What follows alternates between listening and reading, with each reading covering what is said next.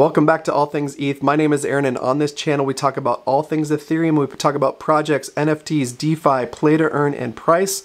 And today, guys, we're talking about Ribbon Finance again. I'm continuing my series, and this one is going to be a quick one about pausing your vault positions. So let's jump right on into it.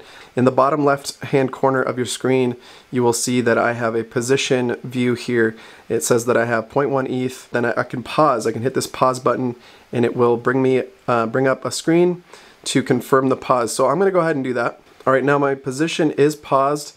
I will let you know that the pause button does not show up in your position here. It's because your vault tokens are staked.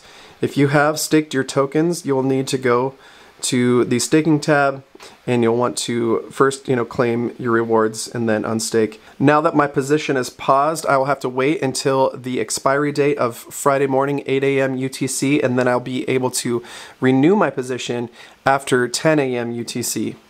All right, since we were able to pause our position yesterday before the end of expiry, now we are able to resume it on the following day, Friday, after the new contracts have been minted and the expiry has closed on the previous week's contract.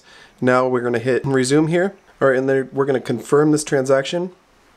All right, and now our position is resumed. We have the confirmation up here, and our dashboard is going to change down here. Now we won't be in this week's contract. We will have to wait until the new contract is minted on Friday after 9 to 10 a.m. UTC. So we are taking a break for this week. We did participate in the previous weeks when we hit pause, but now this week we are on hold, if you will. Even though we've resumed the contract, the position, we still have to wait until to be active in the next contract, just like when you started.